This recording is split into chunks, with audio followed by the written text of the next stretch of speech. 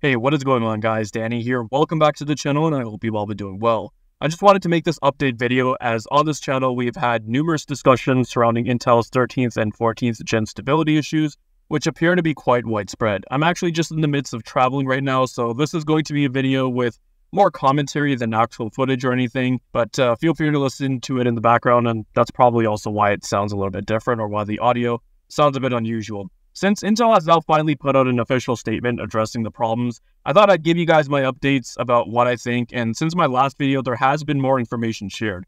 GN has put out a video on their channel about how they're investigating possible oxidation problems from the manufacturing process, which Intel did also actually address in their statement. I'll leave a link to that video in the description so you can check it out. I'll actually be looking forward to their follow-up content piece to that video after that investigation is done. In their official statement, and this was posted to Reddit as well as their official community forums by a PR manager, they state how they have determined elevated operating voltage is what is causing instability issues in some 13th and 14th gen desktop processors. Their analysis of return processors confirms that the elevated operating voltage is stemming from a microcode algorithm resulting in an incorrect voltage request to the processor. They also went on to mention that a microcode update will be distributed soon. They're targeting a mid-August release, and then from there, depending on how fast motherboard manufacturers release BIOS updates, it could take about another week, maybe a few weeks. Now, initially, they only had this in their post, and a lot of the tech media outlets ran with it, and then afterwards, they addressed the oxidation claims, which is kind of interesting how they did that, but I guess those articles can always be updated afterwards. Nonetheless, in regards to the oxidation claims, they said they can confirm that the VIA oxidation was a manufacturing issue, which affected some early Intel Core 13th gen CPUs. However, this issue was root-caused and addressed with manufacturing improvements in screens in 2023. And they also went on to say that after an analysis, it has been determined that only a small number of instability reports can be connected to the manufacturing issue. And then they further reiterate that they're going to be releasing a microcode patch, which should address the instability. Now, reading this, I personally feel like we're actually not being told the full story here. The other thing that they don't specifically address is degradation. They just talk about how in some cases, due to excessive voltage demands from the algorithm, it causes instability with user CPUs. But they don't necessarily give an explanation that because the CPUs were utilizing high voltage, that they've been degraded. I'm not sure if that's because they assume that's a given for most consumers, but I'm also thinking that they don't want to do that because they don't want to get hit with a flood of users now trying to RMA their CPUs knowing they've been degraded. According to Tom's, they've been told that the microcode patch will not repair processors already experiencing the problems, but more so, it's just to prevent it from happening to those who aren't affected by it. Honestly, if it were me and I was having a lot of instability issues, blue screens of deaths, and then learn later that it was because of their microcode which caused degradation, then I would just RMA the chip at this point. Let Intel deal with it since they're the ones who should have been regulating this from the very start.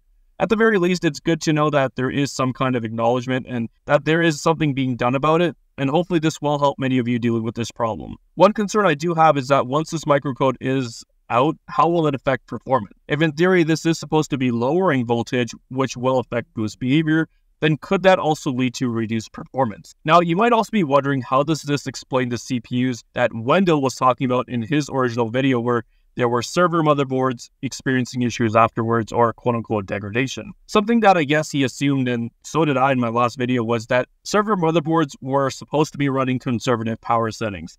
But Wendell did post some interesting update clips on Twitter showing how by default, an Asus motherboard was running unlimited power limits on a T-series chip, which is only supposed to be a 35-watt part.